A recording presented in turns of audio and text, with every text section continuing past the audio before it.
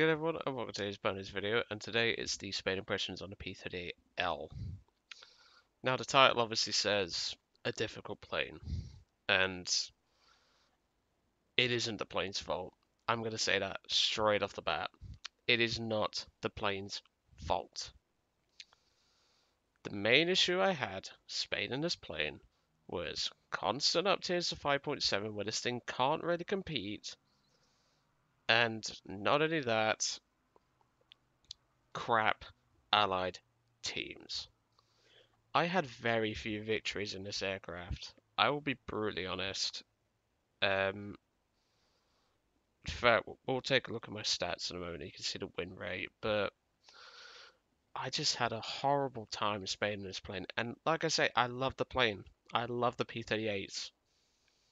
But I'm sorry, what is it doing at 4.7? The only difference between it and the J model is a couple of dive brakes and different layouts of its weaponry, such as the gun pods, which I have on here. The bombs are the same, and H-4 rockets, which would be where the gun pods are right now. It doesn't belong at 4.7. Yes, it technically fights better than the P-38J, but it isn't worthy of a 0.4 increase to where it can fight a K4. At one point, I had to solo a K4, and he was just completely kicking my ass. There was nothing I could do. It wasn't until I baited him into the vertical, where even then I struggled to beat him, and a teammate had to kill him. There was nothing I could do to kill that 5.7 fighter. And you call that balance, Gaijin? Nah. But anyway, let's go over the plane, see what it is obviously capable of. Obviously, the P-38's armament does not change from the E model, so you get the standard 20mm cannon in the nose and 450 cals. I don't need to go over that. You guys already know. But the main difference between the P-38L is two main additions: dive recovery flaps and extra additional armament. So what are these dive recovery flaps? Well, in real life, the P-38s across the board struggled to pull out of dives at high speed.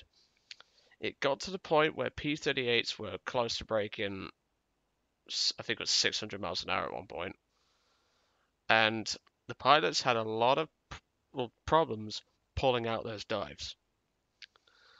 So the L model was obviously meant to help with that. And if a pilot was in a steep dive, they would activate those dive brakes and it would help the plane pull out the dive. In War Thunder, this isn't really replicated, so to speak, but they are essentially big air brakes. Well, not big, they're not big at all, but they are air brakes essentially. And my recommendation is if you are going into a dive and you hit over 400 miles an hour, put them down. Honestly, you're going to feel the difference. That is for certain. These dive recovery flaps have saved me numerous times. They also help in dogfights, obviously forcing planes to overshoot. And with this thing's roll rate with boosters on, it is absolutely insane. So yeah, that's really my recommendation. So external armament, well, extra additional armament, as I said. Obviously, you get these gun pods, 250 cals on each one. Recommended gun convergence is 600 to 700 meters. And let's just say, if you hit a plane with all this armament, it's dead, no matter what. I've been able to gut 177s and 288s with this armament. It is absolutely insane. Obviously, well, I think I mentioned it in the J Spade impressions. There is a problem with its damage model. The damage model on the P-38s have always sucked, so I'm not going to go over that. But what else can this thing carry? Obviously, 200-pound bombs. Pretty standard. But it's the rockets that got me really interested. You get 10 HVARs, and this looks sort of like a really weird looking Christmas tree. I've only used the HVAR rockets once, and I was unable to kill anything with them because I targeted a destroyer and it didn't die after all 10 rockets hit because Gaijin. And well, it it's a good aircraft. It's very versatile. The armament's very good. Obviously, the speed's good. The energy retention is really good. The climb rate's really good. But it's just the teams in the constant up tiers. The plane itself is very good, and I can see why some people think it should stay at 4.7, but I don't think it should. If in my opinion, the J could go down to 4.0 and this could go to 4.3, in my opinion. Yes, they're significantly more powerful, but trust me, I've seen a lot of P-38 pilots making mistakes, and they just don't do things properly. So instead of me blabbering about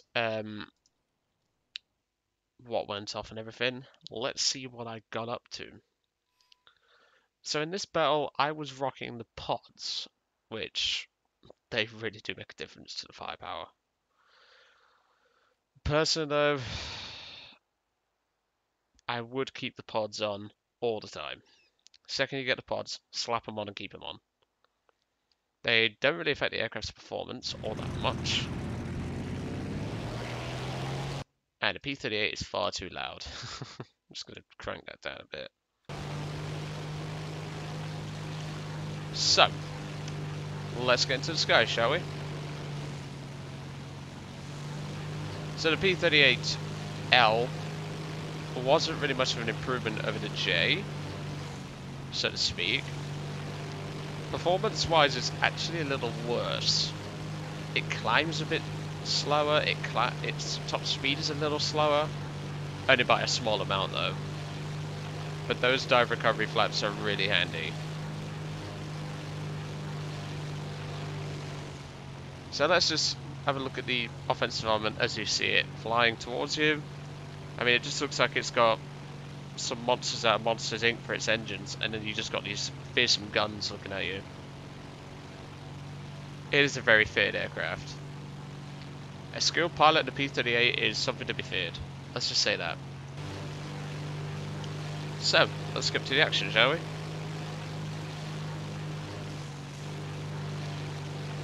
Now in this battle, I do see quite a few enemy pilots making mistakes, surprisingly. Which I didn't expect to happen. And here's where the mistake starts. So down there, we've just got a French Helldiver and a B-25 Mitchell. Destroy all the fireboats. Now they do blade the enemy team's tickets quite significantly, but I don't think it's worth sending two of your best fighters to go and deal with them. Forgot to mention this is a full down tier. This is the only one I got. And here I drop the dive recovery flaps. But I keep the power on. And there we go, first kill. Keeping the speed up. I pull in the dive recovery flaps at this point. I know I'm faster than that P-47 at the moment.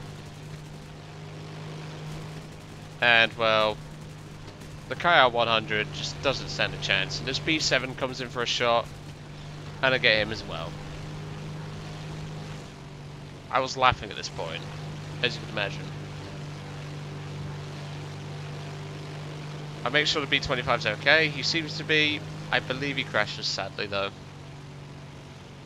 So at this point, obviously, there's a P-47 Hitler bolt coming in. I am just going to keep my speed up, and I'm just going to keep going. P-38s require speed. Without it, you're a dead P-38.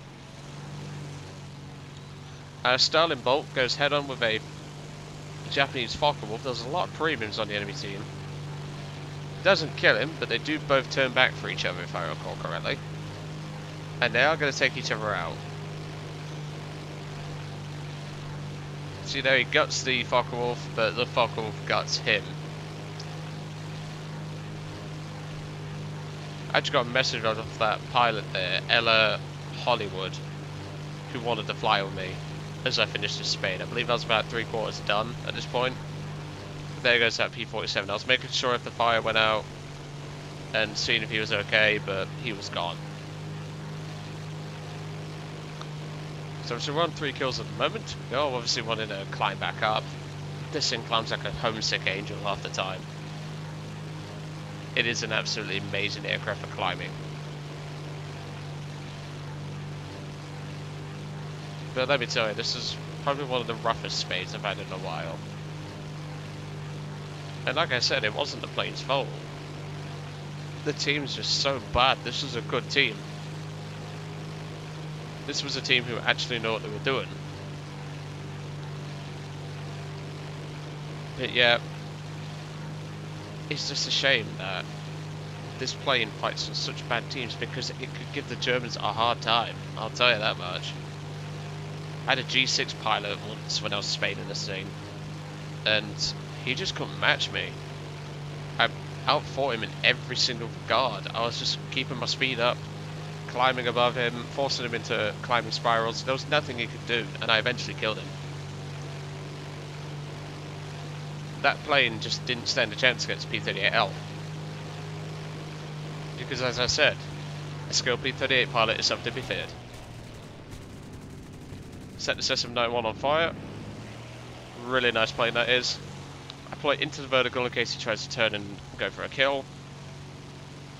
He'll never keep up with a P-38L on the vertical. Ella goes for a kill steal, but soon realizes the plane is on fire, and that is job done. 4th kill.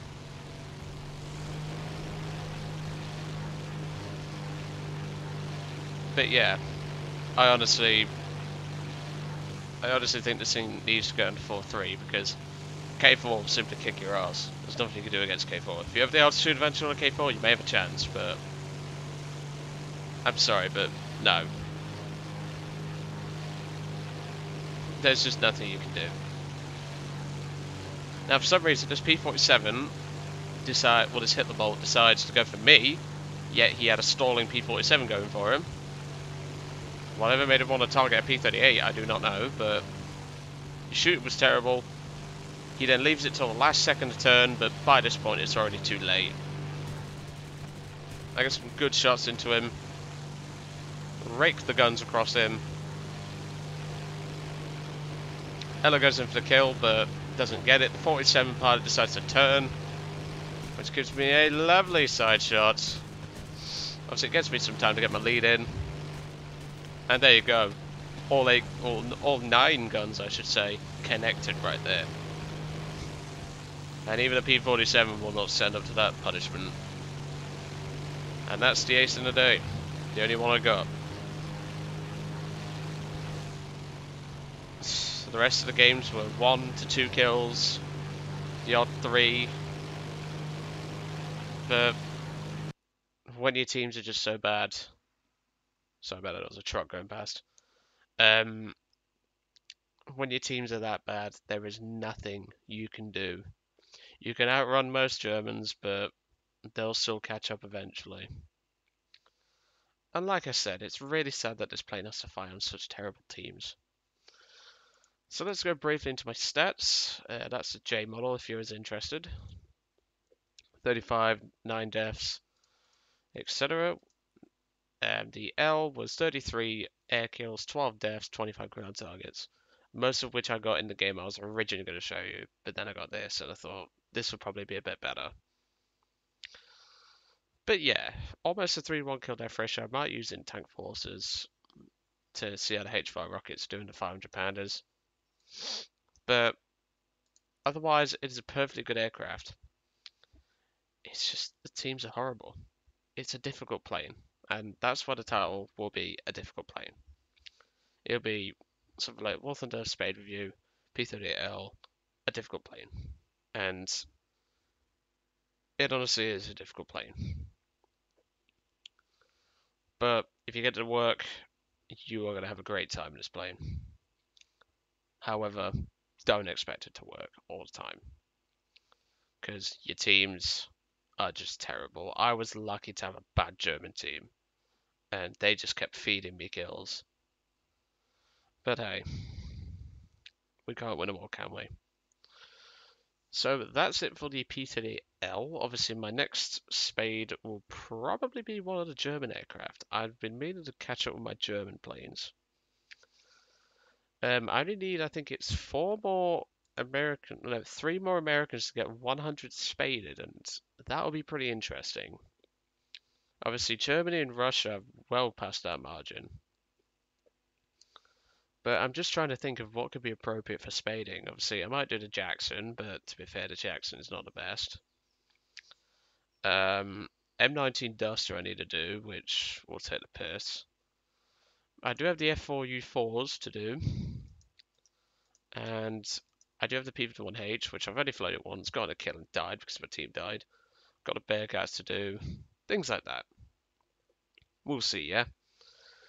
But anyway, I hope you enjoyed today's review on the P-38L, and I will catch you all on the next one.